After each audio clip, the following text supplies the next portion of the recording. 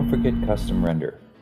Many of you probably already know about the Custom Render ability in Composer, but for those of you who haven't tried it yet, give it a try.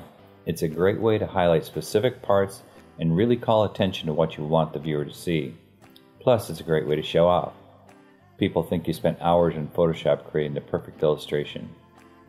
Custom Render is really simple.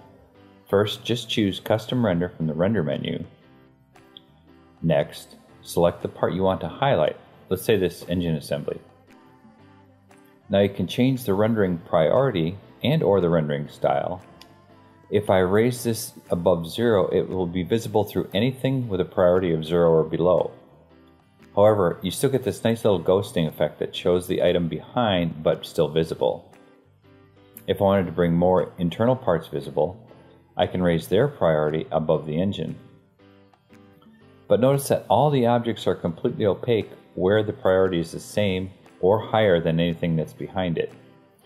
This really gives you a lot of flexibility for creating dynamic illustrations.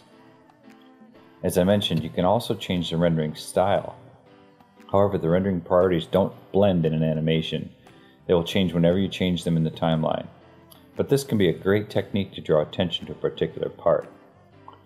The rendering style cannot be changed during an animation. So if you have silhouette, it's always going to be silhouette.